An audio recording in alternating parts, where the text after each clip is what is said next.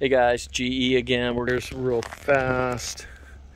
So what we talked about, we're gonna go about 7 feet off. We're gonna put some metal edging here, and we're going to put flowers and shrubs, but we never talked about ground. We talked about ground cover. I guess maybe bark it or rock. That's a good question. So this would be a fenced area. So this is about 5 feet. So we'll bring in a little bit of topsoil, not much. We'll put a metal edging just to contain everything. And then we're gonna put flagstone, some like a khaki, some to complement this gray. And we're gonna actually have to make the cuts, so you get a good 1 to 2 inch gaps.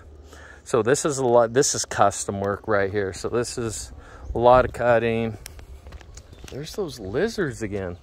So this is 4 feet, 4 feet, that's 3, but, so that's that. So we already got some trim down there. We'll start the trim here.